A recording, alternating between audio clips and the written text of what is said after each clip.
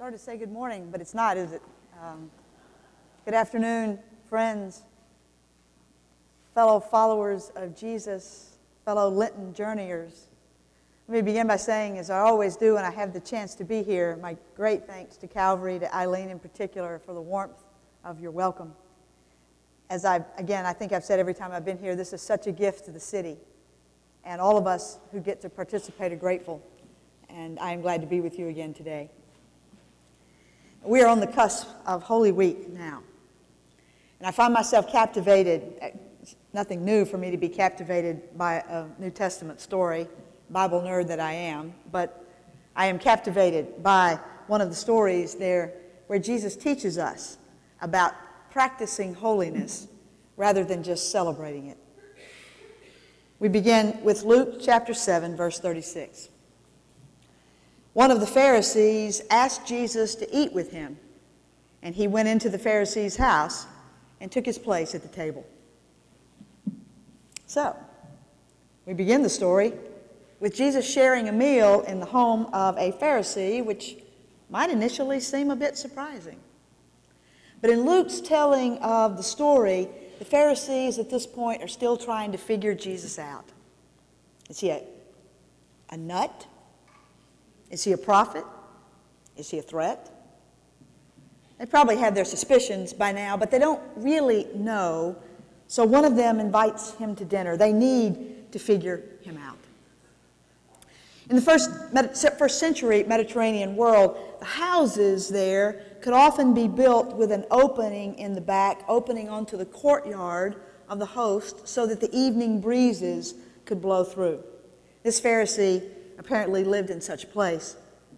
And there he gathered with his guests, all men, all of the same place in society as he was. Table rules were very clear. In that world, you ate with people like yourselves. Inviting Jesus, in fact, was a bit iffy. But they needed to figure him out, needed to determine maybe he belonged around their table. So they stretched the rules just a bit. Now those courtyards, the ones right in the back, often had an opening onto the street of the city that would run right beside the house, and this house apparently did. A circumstance which allows, as my dad liked to say, the plot to thicken. And a woman in the city who was a sinner, having heard that Jesus was eating in the Pharisee's house, brought an alabaster jar of ointment. She stood behind him at his feet, weeping, and began to bathe his feet with her tears and to dry them with her hair. And then she continued kissing his feet and anointing them with the ointment. A woman who was in the city, a sinner. She was able to come in from the street and crash Simon's dinner party. The interpretations which you may have heard are probably correct. Though it's not definite, it's likely that she was a prostitute. She was therefore particularly unclean in that world and decidedly unwelcome at Simon's table. Well, as we might say in the South, right there in front of God and everybody, she walked into Simon's house, right up to the dinner table where all those men were gathered, right up to Jesus, where, weeping, she did those remarkable things that Luke records for us. Everything about her in this moment is out of bounds and over the top, as we sometimes say. The risk she took entering the house, her behavior with Jesus, her emotion, her many tears, washing Jesus' feet with those tears, her gift of the ointment. From the vantage point that Luke gives us as readers of this story, we can see from this scene how stunning her actions would have been to first century people, how shocking her actions actually were. But from the perspective of those Pharisees gathered around that table, the woman's behavior was not merely over the top, it was outrageous. I'll bet you've been in situations where somebody has said or done something that was experienced as entirely inappropriate, and you have felt the discomfort level rise all over the room. Don't you know that was happening in this dining room? You likely also know how prone we are to look away from such awkward moments. So I wonder which of these men looked toward the doorway of the cooking area as if he needed to signal a servant girl to bring more food or drink, though nobody really wanted any. Others may have stared out at the courtyard, suddenly engrossed in watching nighttime settle over the city. Some of them may have needed to shift into a more comfortable eating position or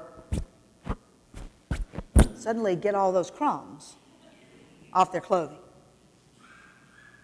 Anything, look anywhere, but at the embarrassment unfolding right in front of them. Meanwhile, the woman's behavior had likely cemented their judgment of her as grossly unclean. And since Jesus didn't recoil from her, that pretty much answered their questions about him. Now, when the Pharisee, Simon, who had invited Jesus, saw this happening, he said to himself, "If this man were a prophet, he would have known who and what kind of woman this is who is touching him, that she is a sinner." Meaning, if Jesus knew, he would look away too. But he didn't, so he must not know, which means he's not a prophet. That's Simon's logic. I suspect at this point Simon was thinking now only about getting these two embarrassing people out of his house. Mission accomplished. We have learned what we needed to know. Now let's be done with it. Except that Jesus can be very annoying in that he does not cooperate with our sense of what ought to happen next.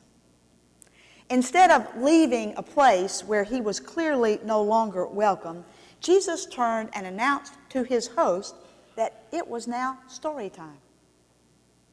When Simon agreed, don't you wonder how reluctantly, Jesus told a parable about two debtors, one of whom owed 500 denarii and the other owed 50. So who loved more? Well, the debts were canceled. And then Jesus asked, so who loved more? And Simon knew, the one who had been forgiven more. And Jesus responded, you have judged rightly. And then Jesus said to Simon, do you see this woman? And this is where the story stops me cold. Do you see this woman? It's almost a funny question. After all, she is right in front of Simon in his own dining room. But of course, the rub is, some of the time while she was there, he likely didn't see her at all, having turned his eyes away in his own discomfort. And when he did look at her, what he saw was a sinner. In Simon's world, a sinner was someone who didn't keep the rules of his community. Moral failures, perhaps, but also things like an inability to keep ritual cleanliness or to pay the temple tithe or knowing how to stay in your place. All of those things made a person a sinner in that world as well. So Simon saw a sinner, someone unclean and unworthy of God or God's people, and she did not belong in his house. Simon hadn't seen the woman at all, which is why Jesus' question isn't funny at all. The great Buddhist teacher, Pema Chodron, says, we can be certain about who we are and who others are, and it blinds us. Our knowledge of this world tells us that had Simon seen her, he would have seen someone forced to make incredibly difficult choices in a harsh world. Maybe she was the fourth daughter in a poor family which couldn't afford another dowry, so they couldn't arrange a marriage for her. So she was left to fend for herself in a world where women could hardly work outside of home and family. Maybe she was a widow and there was no family to take her in. Maybe she was barren or had only produced daughters or a disabled son, and so she was divorced by her husband and cast out. And if that happened, those children likely went with her. Maybe she'd been raped and no man would have her as a wife. Does anyone answer the question, what do you want to be when you grow up, with, I want to be a prostitute so I can be used like a soulless piece of flesh and despised by everybody I meet? I don't think so. One chooses prostitution when one's other choice is starvation, especially starvation for the children. It might be that if Simon had seen this woman, he would have had to see someone bearing with a nearly unbearable situation, which means that she was actually a strong, even a courageous woman. And had he seen her in that light, I don't know how he could have remained the same. For had he seen her, Simon would have been confronted by his own capacity to judge a suffering, courageous child of God as worthless. He would have seen how his world, comfortable enough for him, was forcing these kinds of terrible choices on beloved children of God. He would have had to see that God was demanding his attention. For in order for this woman's situation to change, Simon had to make some changes. And change for those who are uncomfortable is often unwelcome. Do you see this woman, Jesus asked, because Simon had not. But Jesus had. And as a result, his words to her are, your sins have been forgiven. Have been forgiven. She was living under God's grace already. The Greek verb, you're just going to have to trust me on this one. I'm not going to do a Greek lesson on you, right? The Greek verb clarifies that her forgiveness did not begin with Jesus' words. It had been happening already. And because Jesus, unlike Simon, was not bound by the rules of his society, he was free to see where God was operating in this woman's world. God knew the choices this woman had been making, and God knew why, and God did not hold those choices against her. Jesus offered her these comforting words, this comforting news. She lived under God's grace, and he did so, not least of which by seeing her. Do you see this woman? Jesus asked.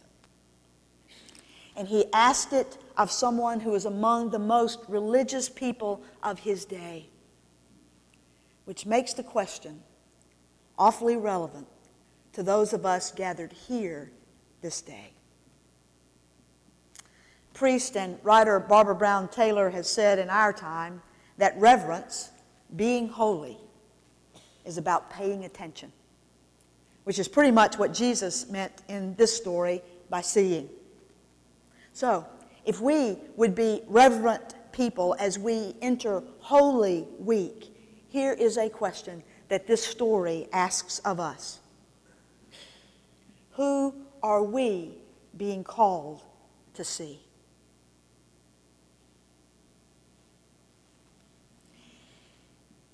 If you are prone to see yourself as less worthy or as unworthy of God or anyone else, friends, hear the good news.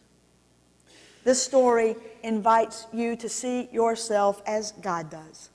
You are encircled by God's grace already, because that is just how God operates in the world. God knows, understands, forgives, and welcomes you to God's table just as Jesus welcomed this woman. The hymn is right. Grace really is amazing.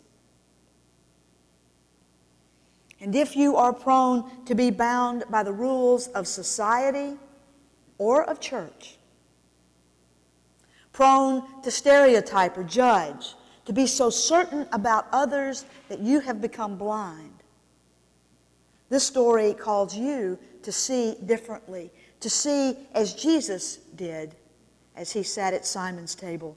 Who needs you to see them truly? Who is crying out for you not to look away? Friends, the story of Jesus tells us that being holy requires that we see, that we pay attention. May we heed its call as we stand on the cusp of Holy Week. Thanks be to God, and amen.